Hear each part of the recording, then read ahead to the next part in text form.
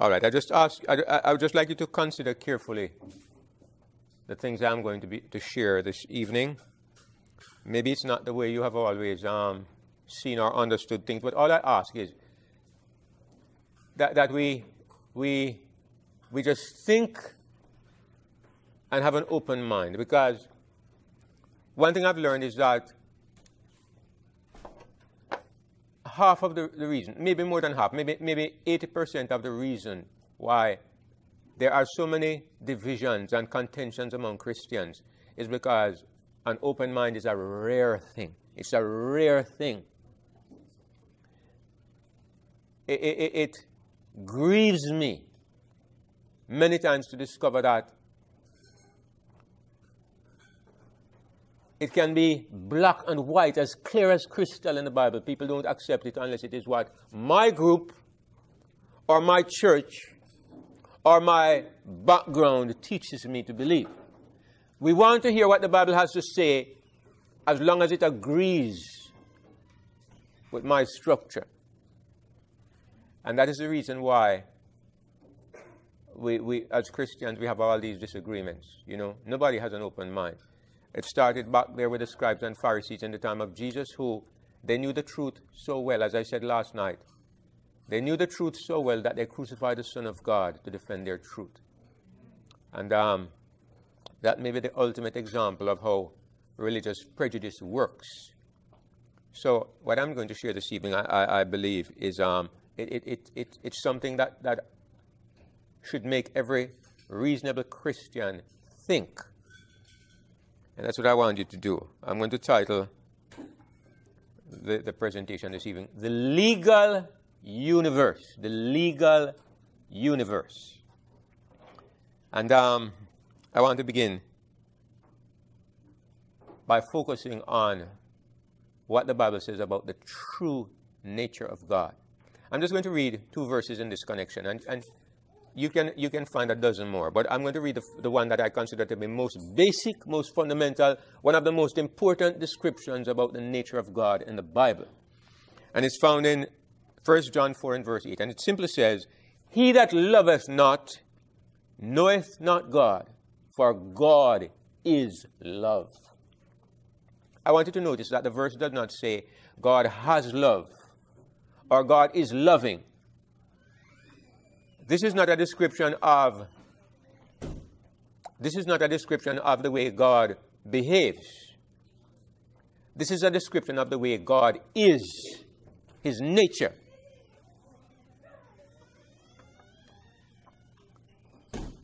What this is saying fundamentally about God is that his very existence is focused on love. All right. Here's another one. This one from the book of Psalms.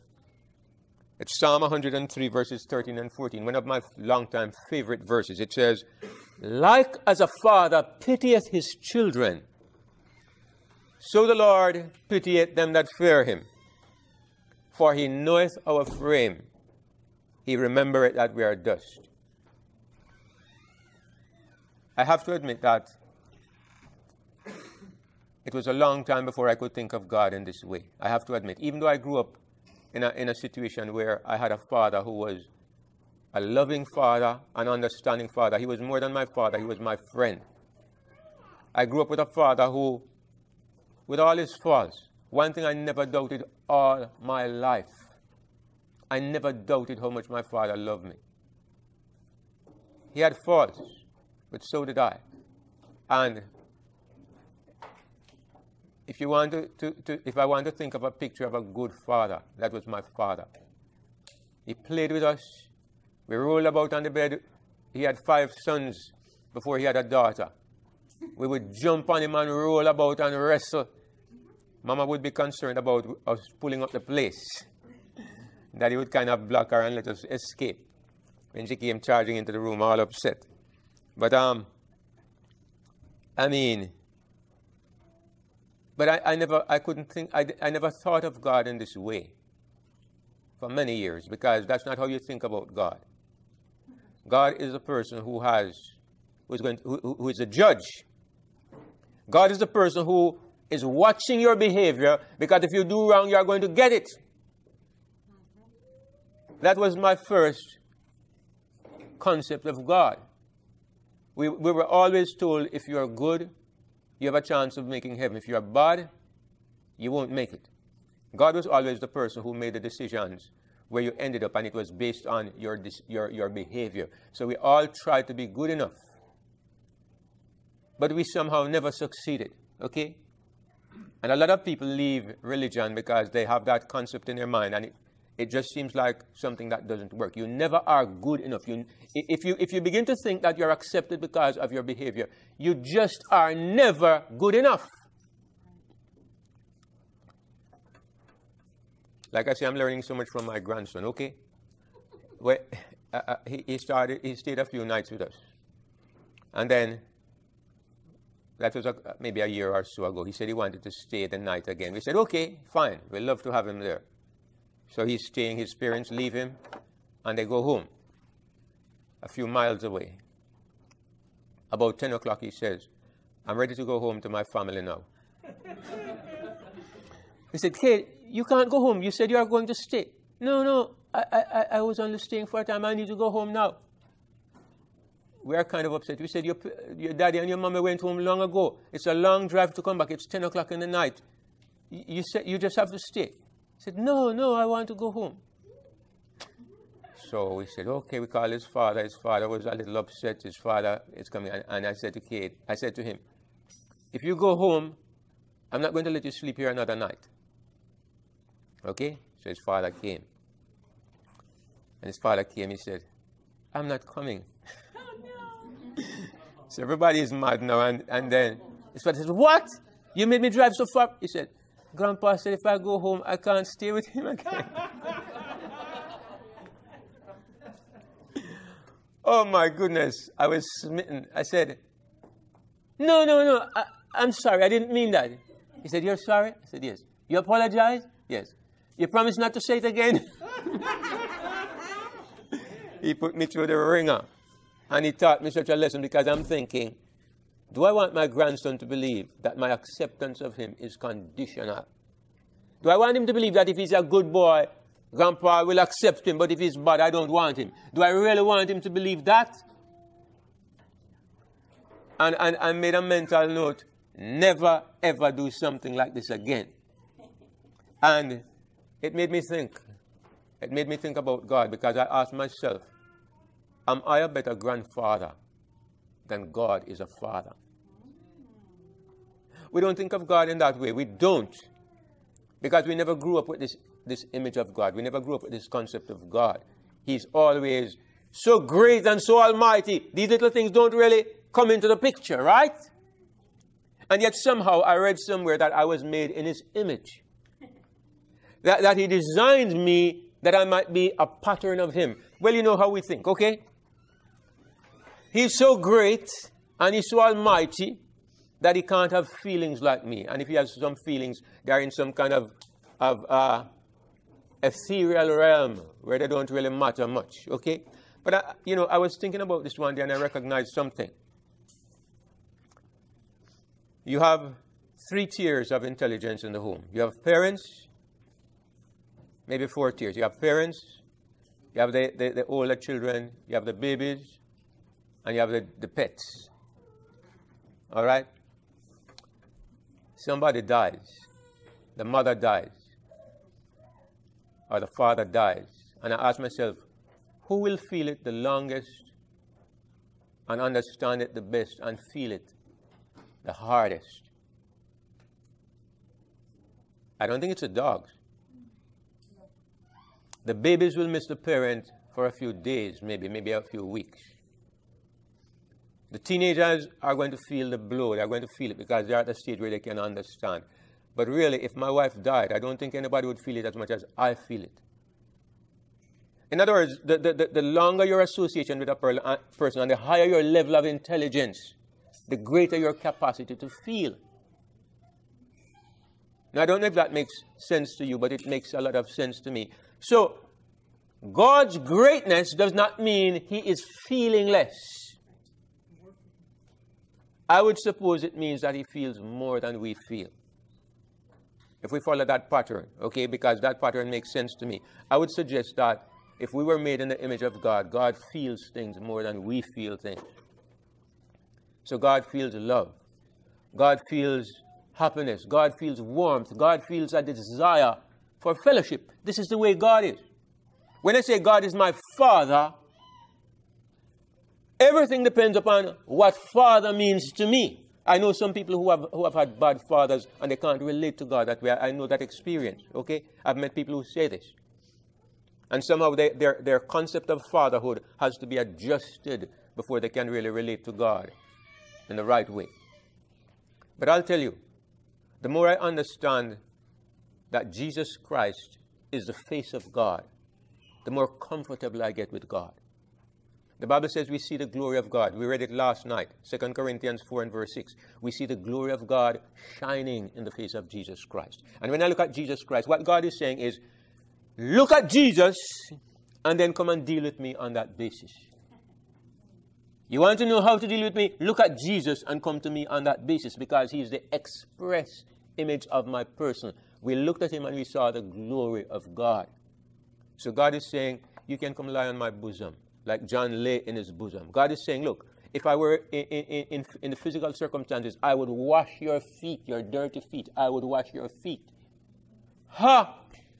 First time I thought of that, man, I couldn't process it. I thought, man, you're virgin and blasphemous now. But when I look at the Bible, God is saying to me, the best way you can understand me is when my son became a human being. That is me in living color. That is me in living color on the level that you can understand. This is the way I am. And I want you to approach me accordingly. That's a revolutionary concept for many people, and I hope that we're understanding and believing what I'm saying. Now, I want to contrast this with some disturbing ideas about God. First, disproportionate punishment. All right? Somebody tells a lie. And there are Christians who believe that for one lie, God is going to roast you forever. All right? I'm not hitting anybody's belief. I'm just speaking in a general way because I don't know what anyone believes. But I'm just saying, I'm asking us to think this evening. All right? There's a man in Jamaica that I know, right? I never, ever said more than hello to this man because I never wanted to be his friend. Because they told me that this man, he has like about 8 daughters. One of them used to suck her finger, and he would tell her not to. And one night, he took her finger and he burned it in the lamp. He put it in the lamp and he burned it until her finger was burnt. Every time I saw that man, monster came to my mind. Okay, I didn't want to have anything to do with him. We think of this and we say that man should be thrown in jail and the key should be dumped into the middle of the ocean, right? But people say God does that. People say God does this. And I ask you, does your concept of God make sense? Does your religion really make logical sense? Because we just read that God is love. And like as a father pitieth his children, so the Lord pities them that fear him. And we say the Father of love will take people, and because they made one mistake, they told a lie or they stole something, even if it is only one time, he's going to roast you in a fire, not for 10 years, not for 20 years, but for all eternity. Good gracious me. And you're telling me that God is love? What you're asking me to do, you're tearing my mind in two. You're telling me that I have to redefine love. Love really means some kind of monstrous emotion that I cannot grasp or understand. I'm trying to say to you that there are reasons why people believe this. There are reasons why this idea comes up. But we're going to look at the foundational reason. But you have the idea of a God who apportions disproportionate punishment. I say disproportionate because if somebody tells a lie, give him a slap on the wrist, okay? If he would even burn you for a minute, It would be hard. If you would even put your finger in the lamp for a minute, it would be terrible. But it's your whole body for all eternity. I mean, Jonathan Edwards, some of us may know Jonathan Edwards. He was a famous preacher of more than 100 years ago. Jonathan Edwards was preaching, sinners in the hand of an angry God. He says, that God who holds you over the pit of hell like some loathsome spider abhors you. Your sins have offended him mightily. You are held there by just the strand of a thread. Look here, he scared people into religion. Hundreds of people professedly gave their lives to Christ, dead scared of God. I don't think that religion could have been worth much, but this is a popular understanding and idea. And when you think about this, I'm going to tell you something. If this is your concept of God, you are not going to think of God as your friend, and you might use the word father, but you're not going to think of him as your father, not in any meaningful way. I mentioned eternal burning hell. The second point I want to make is that many people think of the concept of what I call penal substitution. Now, you might not know what this means, but I'm going to explain it. Penal substitution is that somebody pays the penalty for what you did. There's no system of human justice that will allow this. Okay, Brother Howard does something, and I come and say, I'll spend time in jail for him. Nobody's going to allow this. No law, no legal system will allow that. Because it's a person who committed the crime who needs to be punished according to even the concept of justice. That's what needs to happen. But Christendom has a concept, deeply rooted concept, that you sin and God punishes somebody else for it. And that's the way we get to escape. Now, I know that we all teach and we all believe that Jesus died for our sins, and I believe this.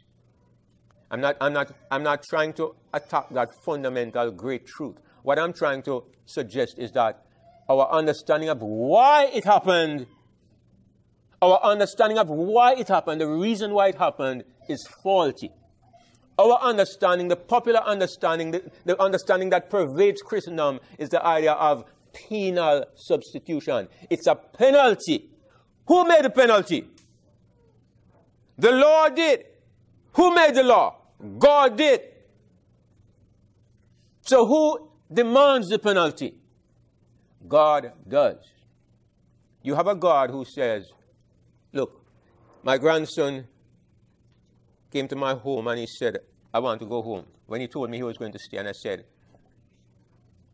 the only way I can overlook this, somebody has to be punished. I can't just say, forget about it. Somebody has to be punished because of the mistake you, my grandson, made. And that makes absolutely no sense to me.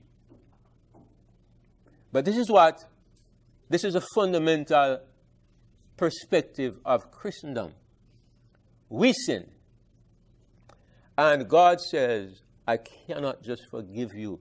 Somebody has to die. And in order for you to not die, I have to put somebody to death. I have to see to it that somebody dies. And that person has to be my son. It's called penal substitution. And I've listened to the explanations. I've read the books. And to be honest, I've never seen an explanation that made sense to me. Maybe I'm one of those persons, like some people say, look, you're just to believe things and nobody ask too much. You're too inquisitive. But I believe that we ought to have an intelligent reason for our religion. And especially if the Lord has it in His Word, we should explore it and we should search it out. It's not good enough to say, it is so, because I was told it is so. It's not good enough.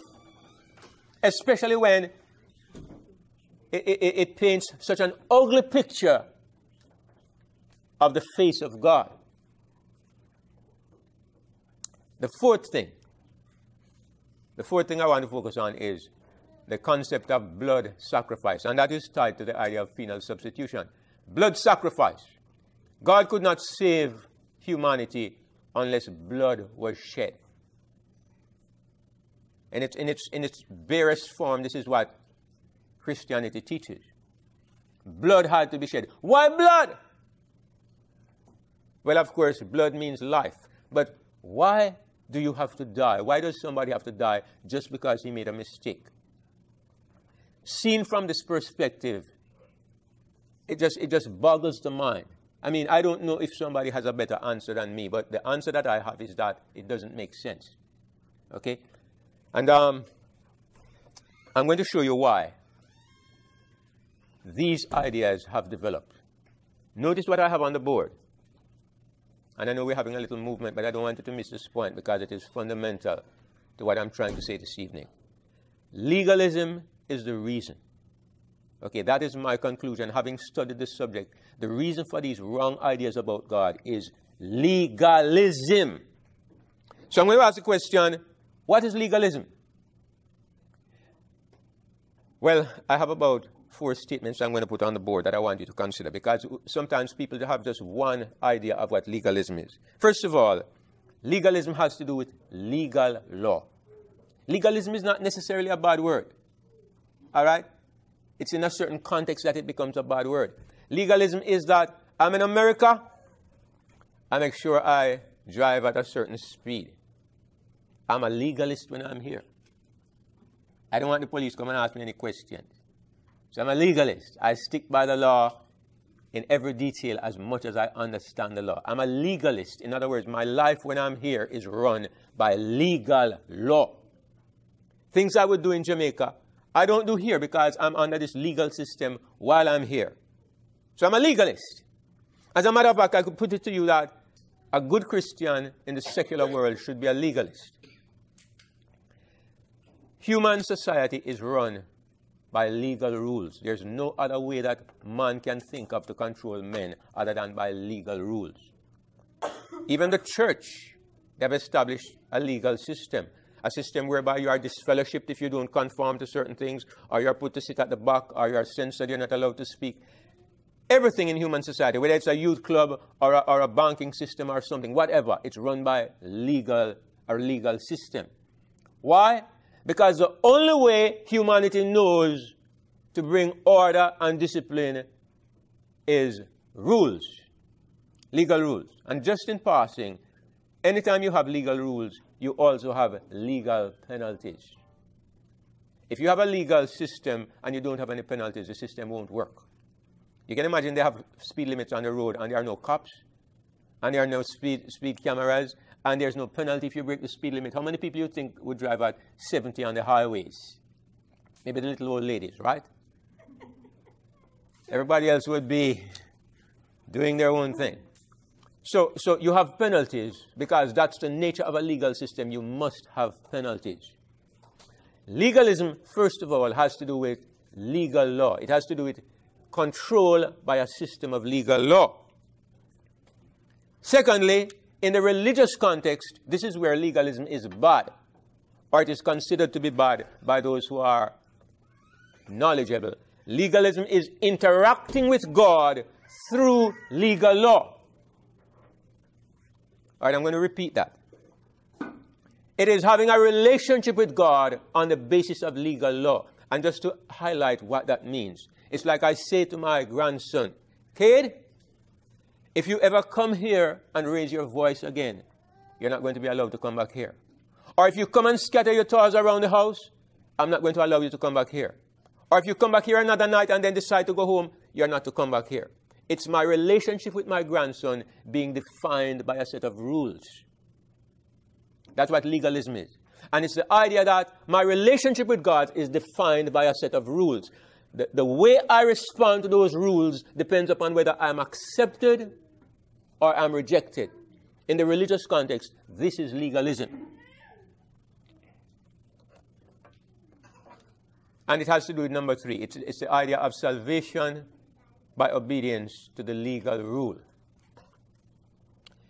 Number 4, the fourth definition or the fourth understanding of legalism is that it is an extreme focus on legal details. It's like I say to Sister Cornelia,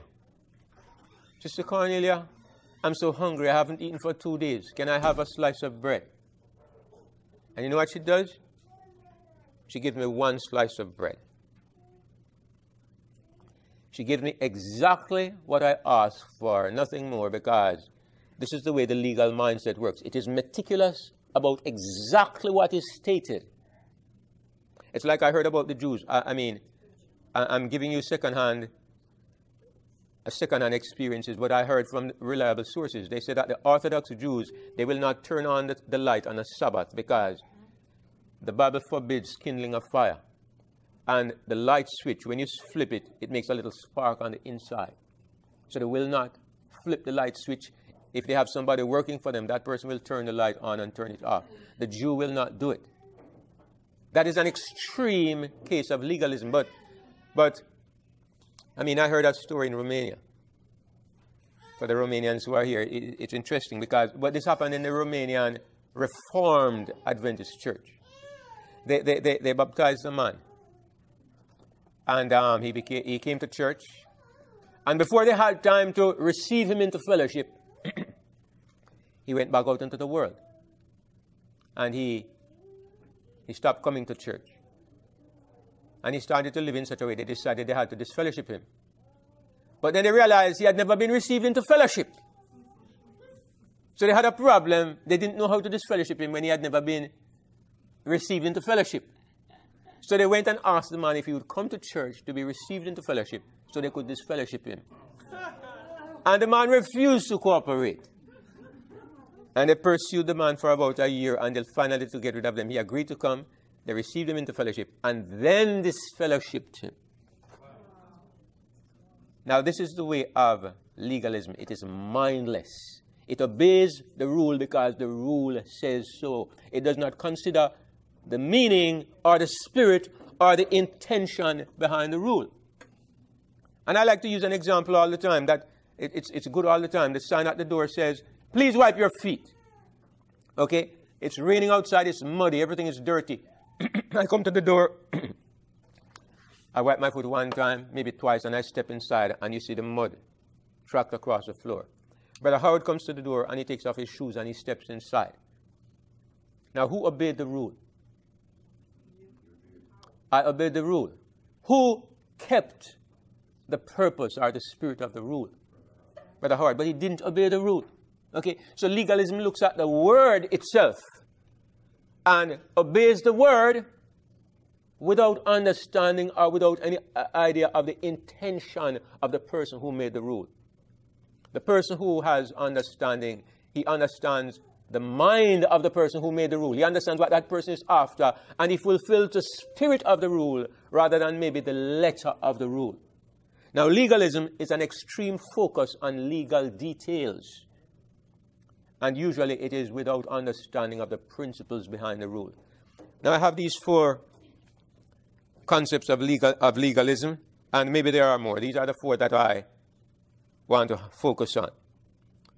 And of course, it leads always to a belief in what I call a nitpicking God. All right? I'm not going to trouble anybody. I was thinking of an example. Maybe I should. Or maybe I should be sensitive. I shouldn't do it.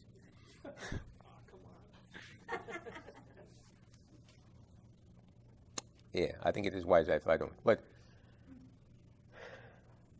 let's look at ourselves and think about the things that we do in our religion and the reasons why we do them, and ask yourself, do these make sense? All right, I'm going to take the issue of kneeling in prayer. All right? I usually try to kneel in prayer when I am praying.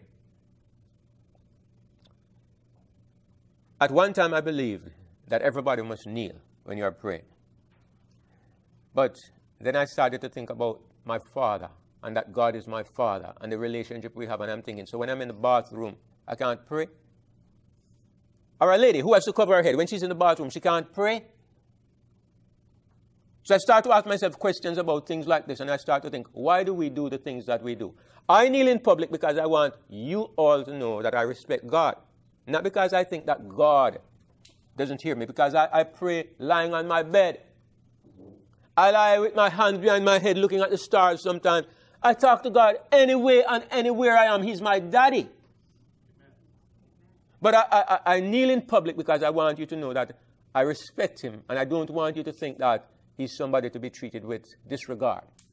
So there's a reason why you do things, right? But it's not a mindless reason. So, legalism by nature believes in a nitpicking God, in a God who focuses on minor details without reason. The rule is there, and so it's like the guy in Poland who said he's going to start walking with the paddle at his side. Now that I told him that, he said yes. For him, the reason why God said it is not important. The reason is that it is said. That person may have the best of intentions, but he does not know God. And his relationship with God will be the relationship of a servant.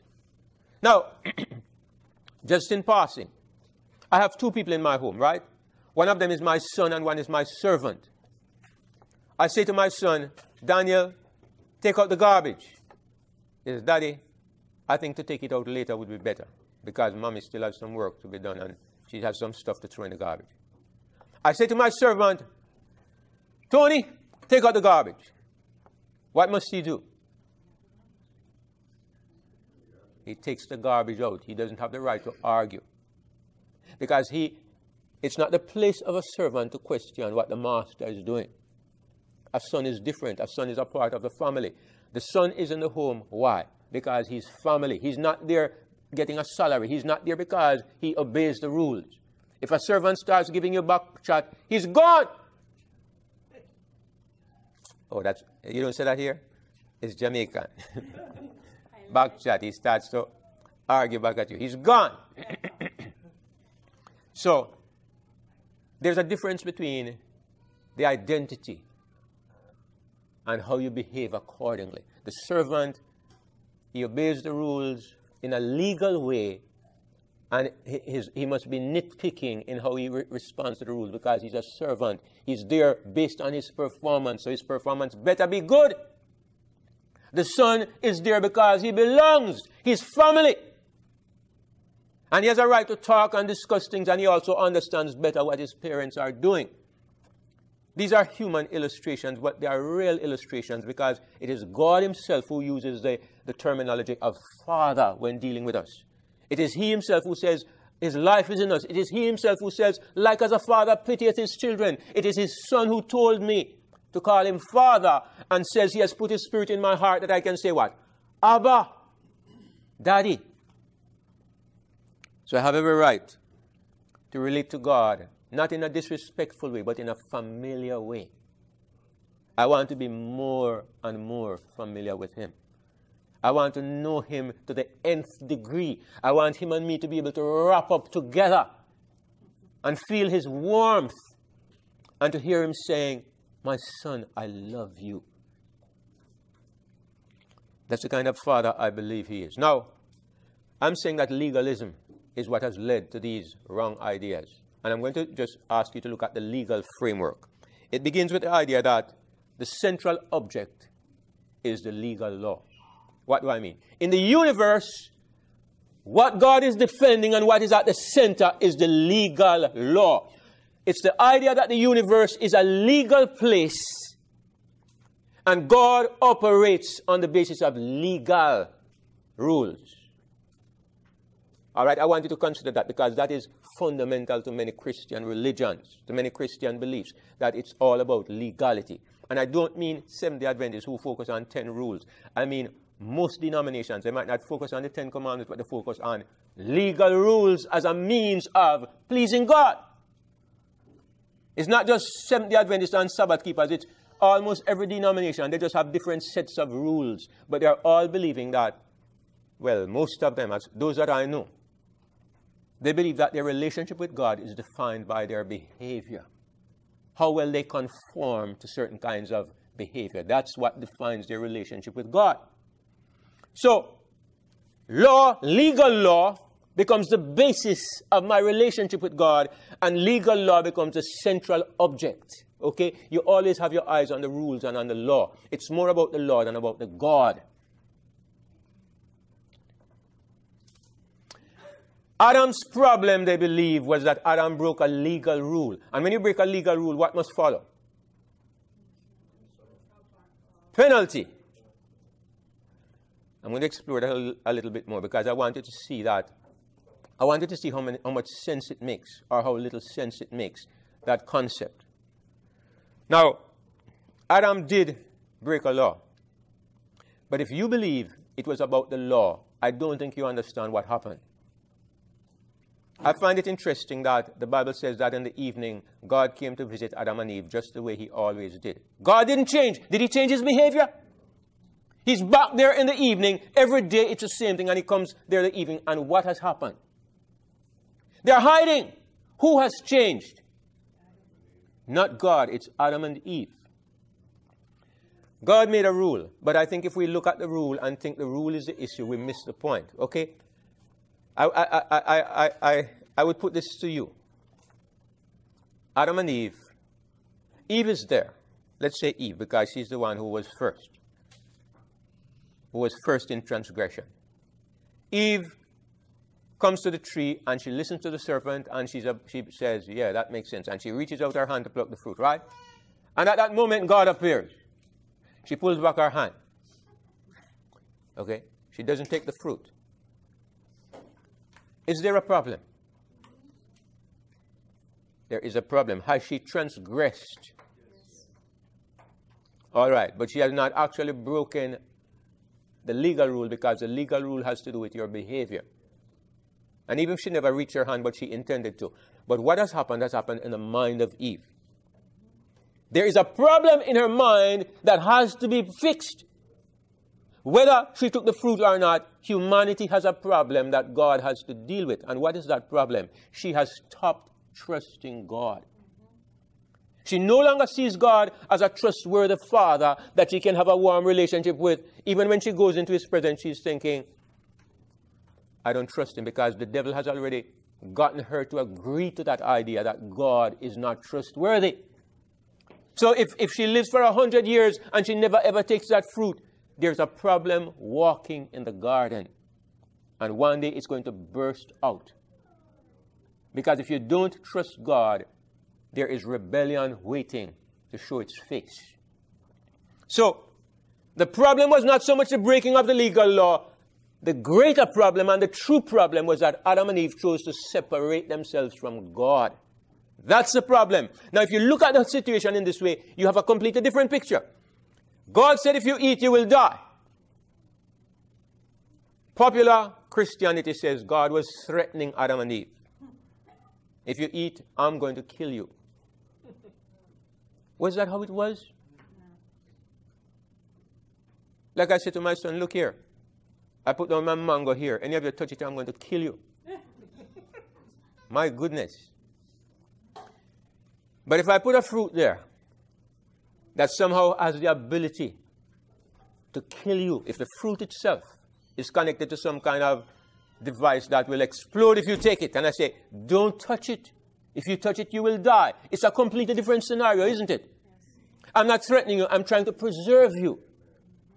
This fruit would have given them the opportunity to choose Satan and to reject God. God didn't want that. God was trying to warn them, if you do this, something will happen. You will die. It's not legal law. It's the law of consequence, which is a law of nature. The problem with Adam and Eve was that they set a chain of circumstances into place that eventually would result in their destruction and the destruction of their entire race. It's not a legal thing where God says, I'm going to make a rule, and if you break the rule, I'm going to punish you. In fact, I'm going to kill you. Law and punishment. Or is it law and consequence? Is it legal law with punishment, or is it natural law with consequence? Those are the two roads. And the majority of the Christian world takes the legal road. They see the universe as a legal universe with God as a great judge and God as a great lawmaker, the maker of legal law. And once you take that road, everything follows, as I'm going to demonstrate. So man's great purpose in life becomes to keep the legal law. And salvation ultimately is for those who keep the law. You can't get away from it. You're following a natural course. You're following a logical progression. Okay? Once you start at that place, you must continue on that road. And I could give you a dozen more things, but I'm just going to try to keep it conservative. What is man's problem? In this scenario, your problem is that you are guilty. And what is guilt? Guilt is a mental state arising from law breaking. You have two parts to guilt. All right? Benjamin disobeys his father. His father tells him, I want you to reap the tomatoes today. Instead, he goes to play football. So, when his father comes home in the evening, he's trying to avoid his father. Now, Benjamin is guilty. He's guilty because he disobeyed the rule. And that guilt has two sides to it. Number one is what happens in Benjamin's mind. But number two is what happens in his father's system of administration. Guilt from his father's side is a legal status. He broke my rule, and I must do something to deal with what happened. He's guilty. And how am I going to deal with it? There has to be some form of punishment. And in Benjamin's mind, I broke the rule. I'm not worthy. I'm only a worthless person. And I'm going to keep out of my father's way. And I'm going to try to be better. He has feelings of guilt and low self-esteem and low self-worth because he broke the rule. So guilt on his part results in him feeling like a second-class citizen. And on his father's side, it results in righteous indignation and a desire to fix it so that he doesn't do it anymore. So, that's what guilt is primarily. It's a state where you become worthy of punishment. Guilt becomes the problem that needs solving. Now look at what God, how we see. We see man took the fruit. Man took God's fruit. Man becomes feeling like he's guilty. And God says, you broke my law. I can't let it pass like this. I'm going to have to deal with you. For some reason, I have to deal with you. Why? Because my law must be defended. I can't allow you to treat my law with impunity. All right? We're going to look at that a little more closely. But the problem that needs solving now is man's guilt. And of course, Christians believe that God solved the problem by killing his son, which is difficult to understand. God settles guilt by punishing one in the place of others. It's like Abraham says, Benjamin, I've decided how to deal with this. Uriah, I'm going to spank you. I mean, when they were younger, when they were smaller, right? He says, Uriah, I'm going to spank you. And Uriah is thinking, what on earth did I do? And even Benjamin, who says, I'm glad I'm not getting a beating, but he's wondering, there's something kind of strange about the system, because Uriah did nothing. Why? How does it satisfy anything to beat Uriah for what I did? And I know even Christians ask that question. They say they don't understand, but they think, God designed it, so it must be all right. So you think God has some strange justice system that we are incapable of understanding. And it has to be so. It's a strange justice system because God declares in the Bible over and over that he does not punish the innocent for the sins of the guilty. But he would say, in my case, I've made an exception. All right? Now, I want to look at guilt and justice a little bit more closely. Guilt is a mental state induced by legalism. As I said, this is an expansion of what I said earlier on. It's a state of your mind, and it's induced by legalism. In other words, Benjamin did not reap the tomatoes, but his father never told him to do it. Does he feel guilty? What makes him feel guilty? It's the rule that his father gave, right? Because his father said, reap the tomatoes, and he didn't. Now the rule makes him feel guilty. So guilt is related to law. Guilt is related to legal law. I mean, sometimes he might feel, okay, the tomatoes need reaping and I should have reaped them. And so he feels a little twang of guilt, but he doesn't feel any real strong guilt because he never got a command to do it. So guilt is created in a legal system. Outside of the legal system, it's fine. I'm driving on the road 200 miles per hour and there's no rule. I'm fine. I was in Europe and I did 220 kilometers per hour. I wasn't driving, but I was on the Autobahn and there's no speed limit. My driver did 220 and I was 90% comfortable because the road is fine. But 220, you think, man, if you hit a little something, it's going to be a little messy. But I didn't feel guilty. And my driver didn't feel guilty because there's no speed limit. But I know that when you are, like in Australia, it's $700 if you overtake on the white line. No, if you overtake on the white line, you lose your license.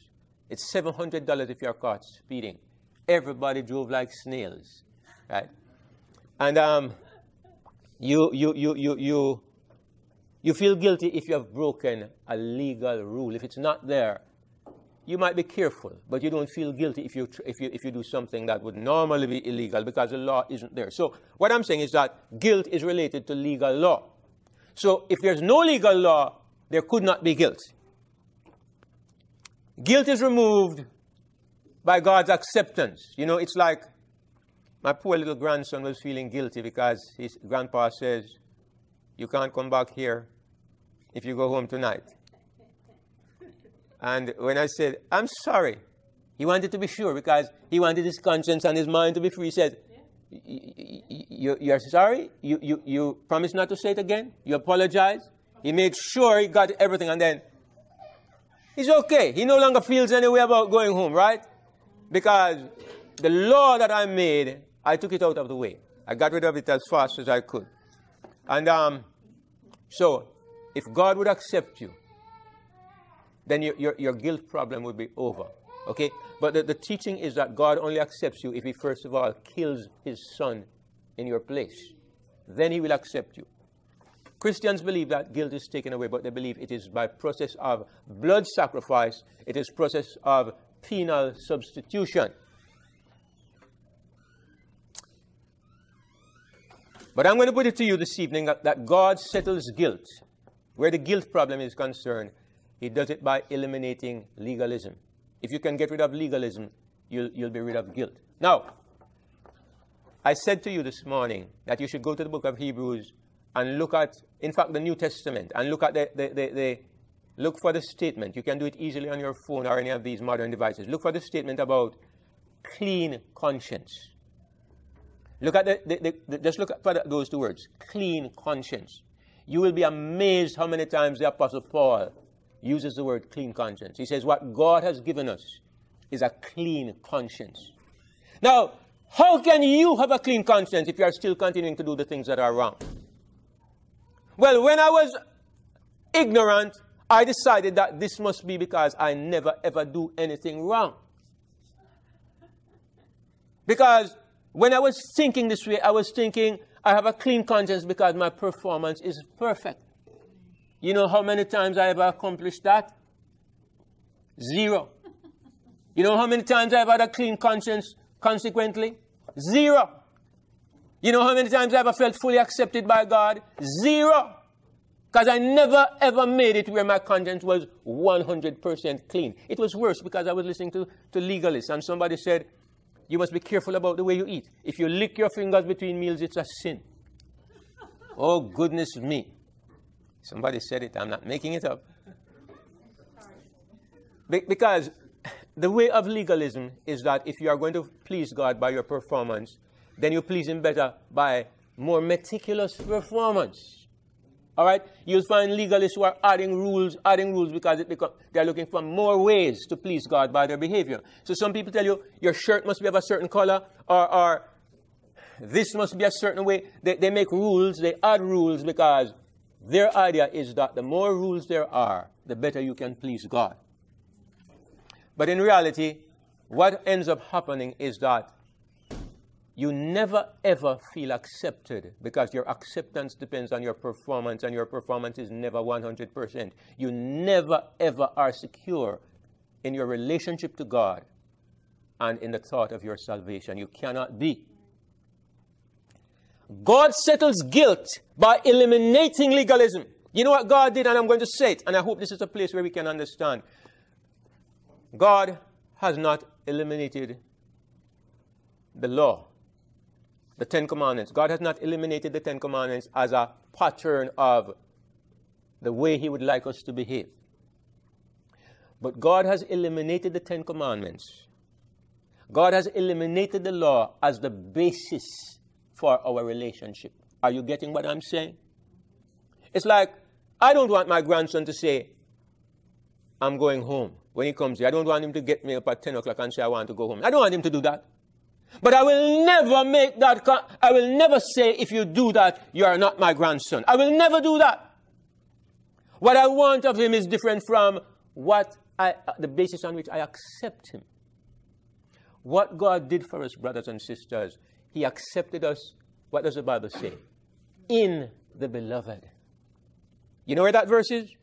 Ephesians chapter 1 and verse 3, is it? Or verse 6. He has made us accepted in the beloved. Why does God accept me? Jesus Christ.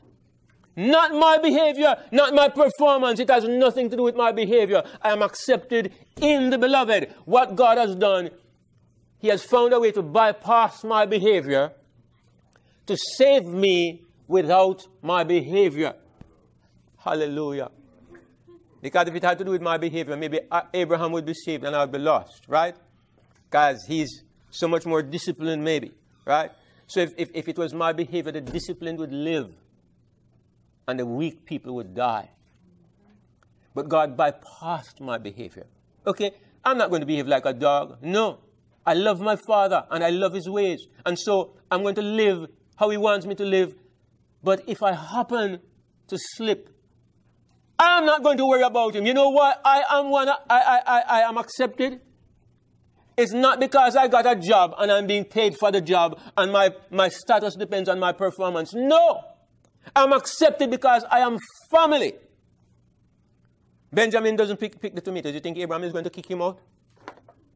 If he was a servant, he's out the next day, right?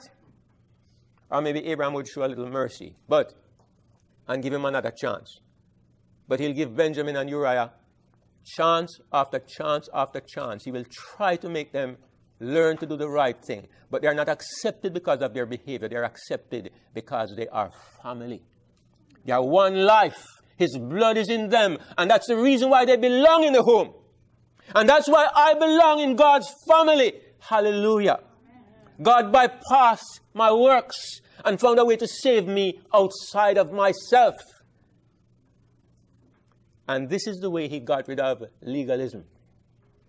He made me know your acceptance does not depend upon your performance. It is not about your relationship to the law. Yes, the law is good. And yes, if you walk in harmony with the law, it pleases me. But it is not the way you're accepted.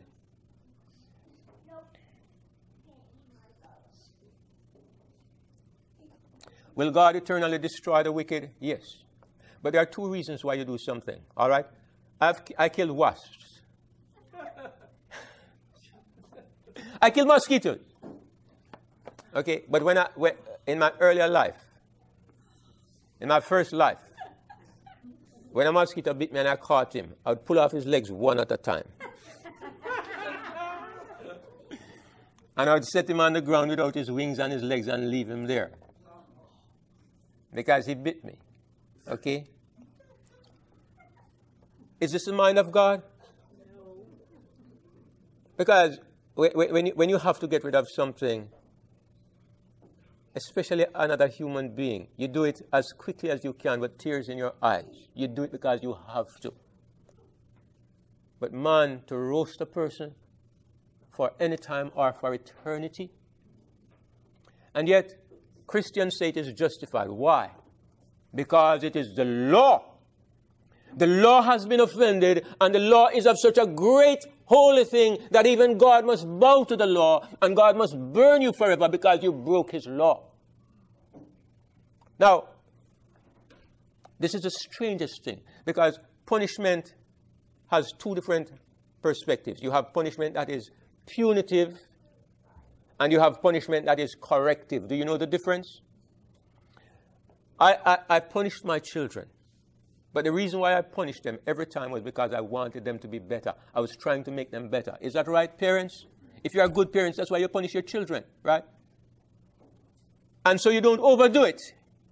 And you are looking for some result out of it. You punish them with pain. You are feeling the pain more than them. But you have to do it because you want them to become a better person. But you have another kind of punishment which is based on vengeance, revenge, satisfying my feelings of I have been offended and you are going to suffer just as I suffered. If you ever look at some of these court scenes, I've seen them and sometimes I'm amazed. As a Christian, I'm amazed. I see somebody who has done some crime, maybe murdered somebody, and I see the family come in the court and they're allowed to say something and they say, we hope you rot in hell. We hope so and so and so. They say the most vile things to this criminal. Because for them, the punishment is punitive. I'm going to make you suffer because I suffered. It doesn't correct anything. It doesn't help anybody. It doesn't make the person a better person. But I want you to rot in hell because you made me suffer. Now, is God like this? God chastises whom he loves, but he does not chastise them to make them suffer needlessly. And yet, the concept of hell, the concept of that long-term punishment, and similar concepts. Some don't believe in an eternal hell, but they believe in God punishing somebody in a kind of vengeful way. This concept gives God a face, again, that makes you think, this is a person I need to be clear of, because if a human being behaved in that way, you'd want to avoid him. You'd be scared of doing anything to offend him because you know his vengeance is long. And he has a long memory. And he's going to get you sometime and you are going to get it.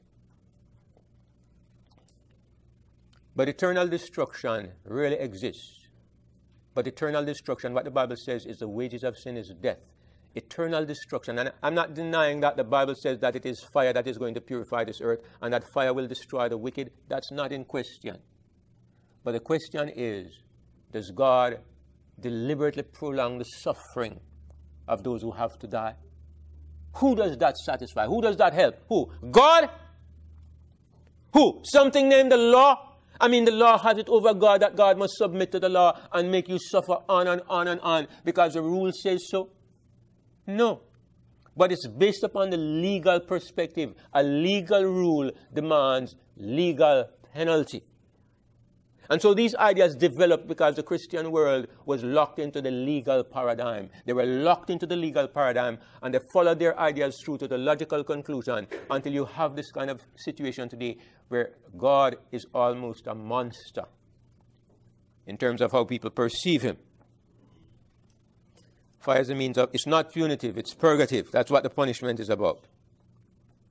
And disturbing consequential beliefs that arise is that God punishes for law breaking, and I mean punitive punishment. Final punishment by sustained burning, we went through this. Not corrective, but punitive. But here's another perspective. We almost covered everything. I told you I wouldn't be too long. Adam and Eve broke natural law. The key ingredient was that they lost the life of God. Jesus came to restore that life of God to the human race. What does he say in John 10 and verse 10? I have come that what? They might have life and have it more abundantly. But in order for you to have life, the Bible says in Romans chapter 6, that in Jesus Christ, you died to sin. Jesus could not defeat sin unless he died. He had to die in order to defeat sin. He had to take sin and he had to put it to death on the cross. Adam and Eve placed themselves in a position where they were cut off from God. And they should have been cut off forever. Because that's what they chose. They chose their part with Satan. That's what they really chose. God had to find a way to bring them back to himself without doing it himself. And I tried to go through this last night. But I know some of us weren't here last night. Okay? But just to quickly rehearse. Satan split the universe into two. Bang! A line through the middle. Not a physical division. It was an ideological division. Over on this side, you have God. God's principles. And over where God is, what do you have? You have life. Over here, it is good. Satan takes another half of the universe and he says, here is a better way of life. He didn't say, here are murderers and thieves and criminals. He says, I have something better than what God has to give you. That's why he deceived so many of the angels. He presented something better than what God had. That's how he presented it. So he has this side of the universe. And over here is evil because the Spirit of God is not here. But nobody knows. It's not immediately apparent. And he deceives Adam and Eve into taking this side. And so they step from, God created them on this side, and they step across onto the evil side. Now it seems simple. All they have to do is to step back across. As soon as they find out the disaster that is here, come back across. But it can't work that way because they have eliminated the Spirit of God from their lives. They have chosen Satan's principles. And Satan's principle is this: you are better off without God. You can be God in your own right without God. That's what he said. You shall be as gods. You become God in your own right if you turn away from God. So, now you're over here. Can you go back? No, because without the Spirit of God, you cannot choose God. How can you choose God without God? The carnal mind is what? Enmity against God. It is not subject to the law of God, and it cannot be. The nature of that mind was seen that day when God came visiting Adam and Eve, and he found them running in terror to hide. That's the nature of the carnal mind. So they are over here, and they are lost. But God says, I'm going to find a way. I'm going to introduce something into the human life stream that will take humanity back to myself. What God did was so amazing. When I understand it, I use this term a lot, but I can't think of something better. It blows my mind. Right? My brain is like it's close to exploding. You know what God did? No man can be separated from God and choose God. Nobody can do it. Only God can be separated from God and still choose what is good. And when I say God, I mean the Son of God, the only begotten Son of God. So what God did was he made his Son join the human race, right? God joined the human race. Oh my God, don't you know that it is true? Of all the worlds and the beings in the universe, God joined the human race forever through his Son. God and I are family.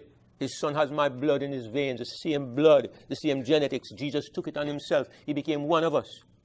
And so he was born, and God put him here where Adam and Eve belonged. And he took his Spirit from him on the cross. He took away his Spirit from Jesus Christ. And when you take away the Spirit of God from somebody, what happens? They die. They become evil and they die. That is what killed Jesus. He had to die because God had to take his Spirit from him in order for him to stand where man should have stood. So it wasn't like blood sacrifice, like God says, I'm going to stab you, I'm going to kill you in revenge for him taking my fruit. It wasn't legal. It's the natural consequence of the transfer of life from one to the other. In order to take our place as a human being, he had to be a human being because you can't save humanity if you are not a human.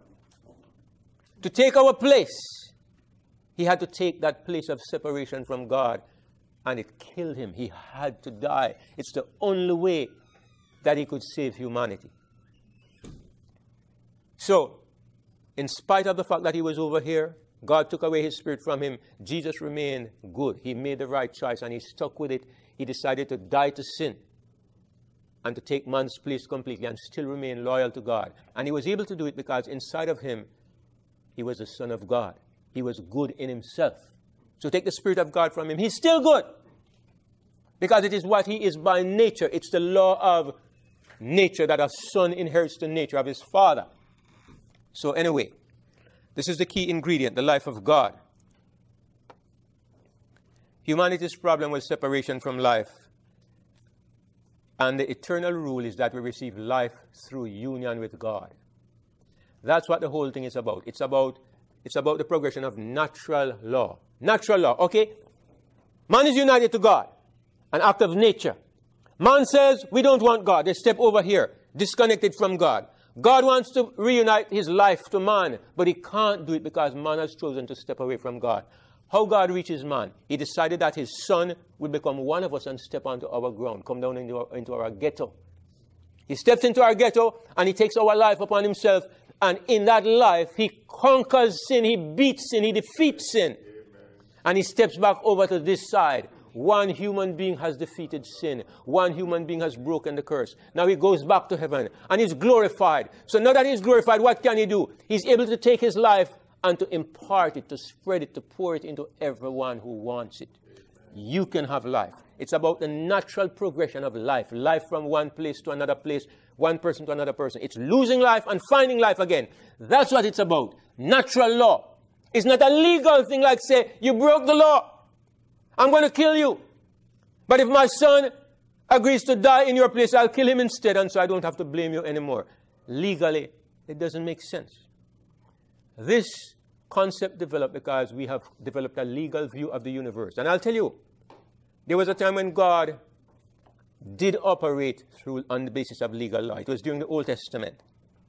But the Old Testament was a system that was set up to illustrate the greater system.